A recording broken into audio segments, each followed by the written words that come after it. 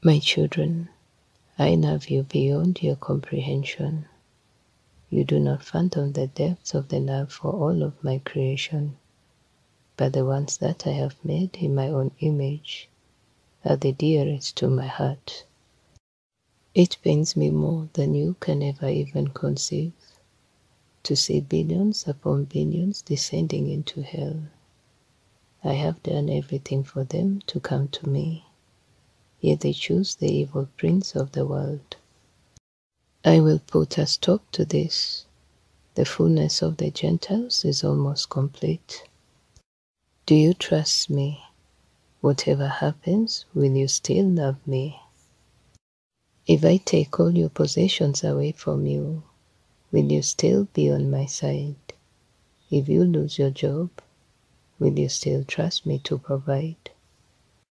If you do not have food or drink, will you believe in me?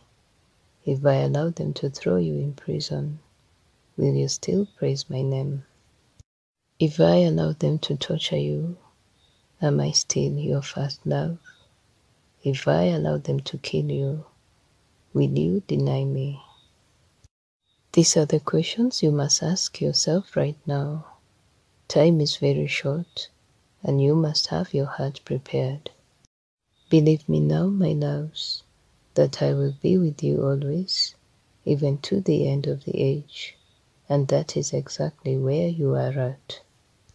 You will see things that will be full of death and destruction, but my faithful holy ones will not be affected. They will have peace and love that surpasses man's knowledge. I will pour out the former and latter rain, and you will be my mighty ones. Do you trust me? Do you believe me? Will you obey me?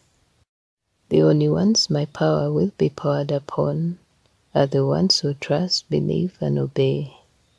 I am not a respecter of persons, and I will give this power to all of those who have a right heart before me. I alone can judge the heart. Trust in me. I love you always and forever.